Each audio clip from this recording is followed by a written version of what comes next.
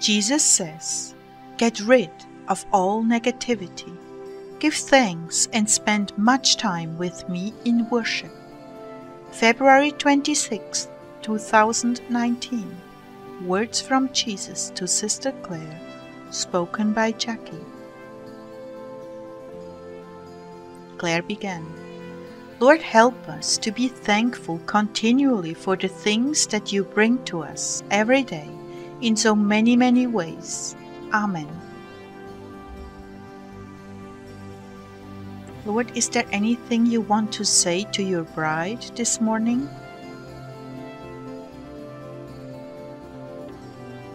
Jesus replied, Thanksgiving, recognizing what I have blessed you with in your life and continually finding something to thank me for.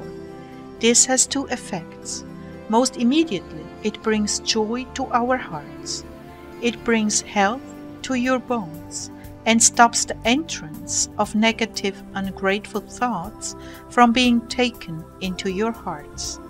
Joy upon joy, thanksgiving upon thanksgiving, is a ladder to heaven, my brides. With all the negativity you have been exposed to in past months, you are greatly in need of praise and thanksgiving. This negativity you've been exposed to has left a pall over your lives that needs to be cleansed. Praise and authentic, true appreciation for us and what we have done for you is the key to cleansing your environment. Even your physical bodies have responded to this and are in need of cleaning out. My brides, nothing builds obstacles like negativity, complaining, insecurity, worry, and fear. These clouds of energy cover over joy, hope, trust in me, and the working of many miracles that are available to you, because you are alive to the possibilities of life that flows out from you to bless others. All of that is walled in by these negative accumulations, and they cannot flow out to give free expression and encouragement to others.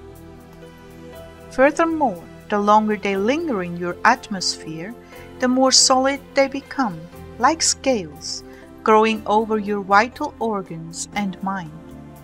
You find yourself constantly in a defensive posture instead of a joyful, moving forward, living life, using your gifts posture. Springtime is a good time to assess what is clinging to you and rid yourself of it. May I say, so much is taken off of you when you praise us and thank us for the multitude of opportunities we give to you anew every morning. But when you are stuck in your own mind, you only attract more from the enemy.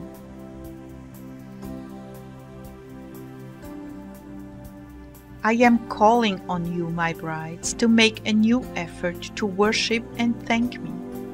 Thank me for the little things that make your day more special, because I'm continually dropping little touches of love into your lives, whether it be a bird chirping or the resources you need for school. There are so many ways I reach out to you with my love. When you are in the store and a romantic song is playing, do not consider that a coincidence. Know that I'm singing over you and imparting new hope to your heart. Of all the things you can do to please me, worship is far and above all others. And a close second is doing good to those who are downtrodden and have no hope in their lives, making opportunities for them, helping them with resources, saying a kind word or quiet prayer. All of these things capture my affection for you and make me smile. This is the bridal season coming up. Rid yourselves of those spots, wrinkles, and blemishes, and reach out to others with a new inspiration to live. To have this, you must spend time with me and take on my heart, my attitude, my words to you. Then you can pour it over others and leave a smile behind you. Not just any kind of smile, but one of deeply being touched by God Himself, and in return touching others in a way that brings the spark of life back to their souls. We are moving on now into newness of life and the hope of heaven on earth. As you cleanse yourselves from the darkness that has overshadowed this country, as you discover the gifts I've planted in you, and as you step forward in faith to exercise them for the good of all souls. I adore you, my bride. Let us move forward together and be my ambassadors of hope.